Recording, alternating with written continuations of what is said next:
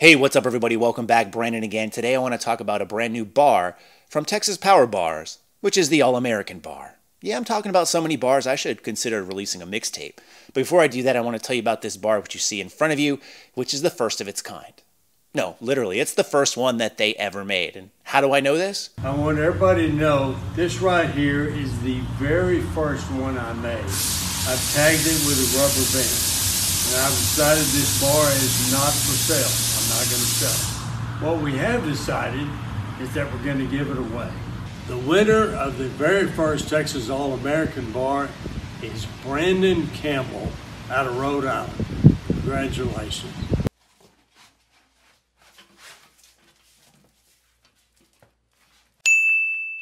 And as you can see, I got the rubber band itself from Buddy Caps, which is cool for a couple of reasons. Number one, Buddy Caps and Texas Power Bars is kind of synonymous with strength training and powerlifting. In fact, you're probably really familiar with some of their other works like the Texas Power Bar, Texas Squat Bar, and Texas Deadlift Bar, which I just so happen to own and think it's the best deadlift bar on the market, and I do owe you a review on that. But they've been making great bars since the 1980s, and as part of that too, they've largely been a mystery in my eyes because they haven't really embraced social media up until this point. In fact, I don't even think they have a real website. I think most of their distribution is done through other providers. So it's really cool to see them, number one, coming out with a new piece of equipment because their repertoire has been somewhat limited in my estimation. They don't do a lot of things, but the things that they do are very well constructed and go over very well. But also they just haven't really taken social media by the grasp yet, and to see them putting in a lot of effort in is really cool in my estimation. So you should definitely follow them because maybe they'll give away more stuff like more barbells, which I just so happen to be lucky enough to win this particular one. That being said, however, because I won it does not mean that my opinion is going to be changed based off of that fact. I'm going to give you the truth about what I think about this bar and if it's worth purchasing. But before we do that, let's take a look at the bar itself and some of the specifications behind it. All right, some quick rundown of the bar itself. It is a 20 kg or 44-pound bar. It's 86 inches in length, a 28.5 millimeter diameter with 190K tensile strength. There's 17-inch sleeves on it, but of that loadable is only probably about 14.5 due to the thicker collars. There's 52 inches from collar to collar, and there's both dual powerlifting and Olympic lifting knurl marks. All right, so now that we know a little bit more about the bar, let me share my thoughts on it.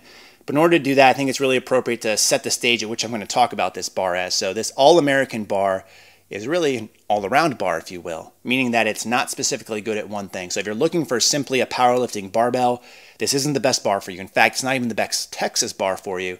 That would be their power bar. Or if you're simply looking at doing Olympic lifts, again, probably not the best bar for you. But if you're maybe looking at doing a little bit of both or everything in between, that's when you would start to consider this bar. The common phrase that comes to mind is jack of all trades, master of none.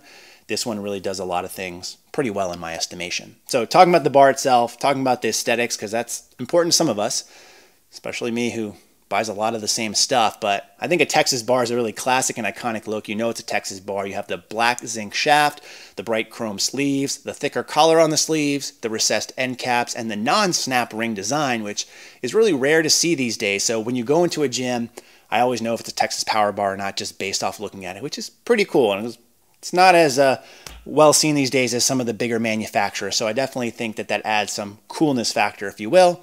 But coolness factor doesn't sell barbells all the time. It's about the performance. So speaking of the performance, let's talk a little bit about that. So the shaft itself, black zinc, as I mentioned, it is 28.5 millimeters. So traditionally speaking, most power bars you'll see are 29 millimeters, a little bit thicker, a little bit stiffer. They usually have PSIs around 205K or 205,000. Olympic bars are usually thinner at about 28 millimeters and have more whip because of that, a lower PSI. This barbell being 28.5 millimeters is right in between. So again, you can really do either. It's not going to be too whippy. It's not going to be too stiff, which I think is nice. Speaking about the shaft again, I mentioned black zinc. When you get Texas Power Bars or Texas bars in general, unfortunately, that's really the only option you have. It's nice because they're consistent across their looks. It's bad in some instances if you're looking for a different finish like stainless steel or Cerakote or whatever else is popular these days. You don't really have that options when you're talking about Texas bars.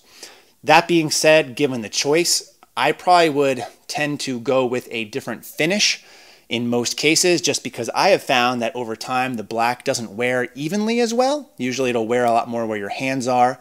It also shows things like dead skin and chalk a lot easier. So just for general upkeep, I would prefer a more naturally finished type of bar. But that being said, there's nothing wrong with the black zinc itself. Just personal preference in that regard.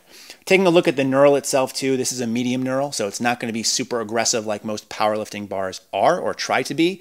And it's also not going to be too passive, which you might be familiar with other all-around bars, or in some cases some Olympic bars, where you find your grip slipping or you need to use chalk or straps. This is a nice medium knurl, and the fact that I used it for heavy squats, bench, and deadlift without the assistance of anything like chalk or straps or having to reset my grip because my hands felt too sweaty, I think is also a big selling point that this is a good knurl overall.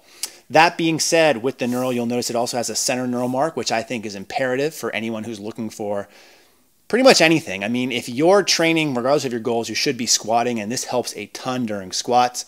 And it's not aggressive enough that if you're doing a lot of stuff in a front rack position for things like Olympic lifting, that it's going to really tear up your collarbone area at all. So again, the knurl here is good for what the general purpose is. You'll notice it has a couple breaks for ring marks. It has powerlifting ring marks, which are on the inside, I believe 34 inches, and have Olympic ring marks, which are 36 inches. So just 2 inches of difference, but it can mean a lot if you're not used to seeing Olympic ring marks on here. Not that it's overly important, as they're just more for setting a balanced grip each time and just having a reference point for where you set up, but it does have both options. And the knurl does go all the way out to the ends, which again is nice if you have a wider grips for your snarks. That means snatches or jerks. I don't know if I made that up, but I want to copyright that. So snarks. If you're snarking, could be a good bar for you. Not really great if you take wide grips on squats, because most people, unless you train in a power rack where you can put the uprights in, you can't really get a wide grip on this anyway. I don't even know if you could see that based off where the camera cuts off, just because the post here of the power rack would get in the way. But if you're snarking, you're doing work. Snarking, you're working.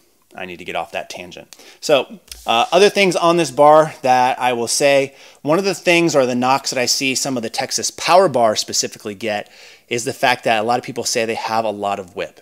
Now, for the most part, depending on how much you lift, I can agree or disagree with that. So if you're squatting or lifting more than like 500 or 600 pounds, you'll probably notice a difference in the amount of whip with something that has 20.5 millimeters and around 190 kpsi, like this bar or the Texas Power Bar has, compared to a stiffer bar that's 29 millimeters and maybe 205k or up psi.